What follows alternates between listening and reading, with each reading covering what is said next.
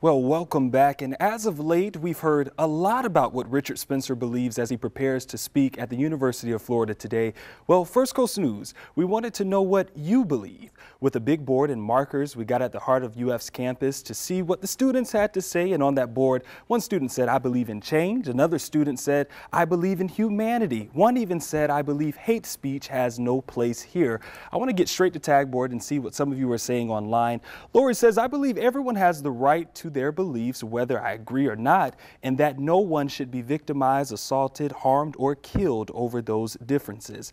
Harrison says, "People can protest, just don't get violent about it. Protest used to mean peaceful assembly, a hallmark of our First Amendment.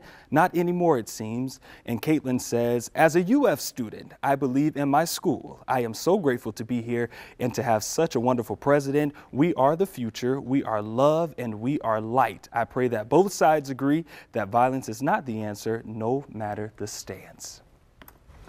A lot of powerful arguments there. You know what, it took me a minute because Brooks, he's going to talk about that in a bit, but he asked for you to fill in the blank. I believe, and then you write what you have to say. And it took me a little while. What do I believe in? It took me a while to figure that out. And I decided to write, I believe in change, because I do believe that people can change. I believe that attitudes can change. Absolutely. With open minds, open hearts. So that's what I believe in. There, you hit it. Open minds and open hearts. Unfortunately, what we're going to see, although we're not carrying the speech live, is someone who it seems doesn't have an open mind or an open heart. So change may be impossible with that individual. You know what I mean? So we'll see.